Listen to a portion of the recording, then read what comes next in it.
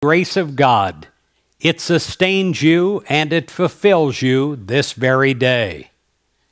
In the Bible, in John 11, verse 40, it said this, "Did I not tell you, if you believed, you would see the glory of God?" God, when I thought that I had reached my lowest point, you lifted me higher than I ever dreamed possible before. God, because you love me, you caught me every time that I stumbled and I started to fall.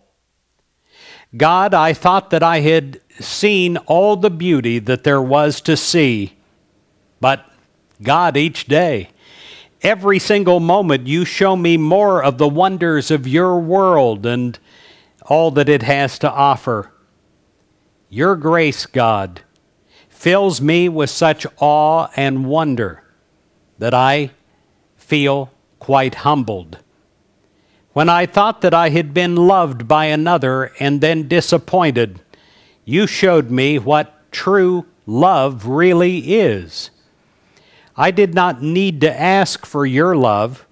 It was already mine, given freely, given unconditionally to me.